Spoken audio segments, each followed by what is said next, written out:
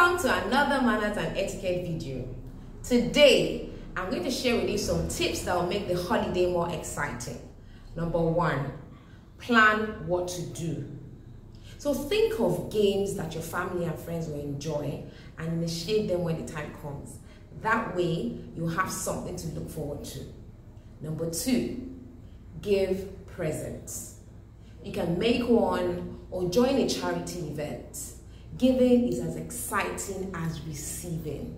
Number three, offer to help with any job or chores. That way you won't feel left out or bored. And lastly, make new friends. If you see someone that you have never met before, approach them, tell them your name, ask for theirs. You can follow that up with what you enjoy doing or why they are there. And in no time, you'll be chatting like old friends. That will be all for today. Thank you for watching.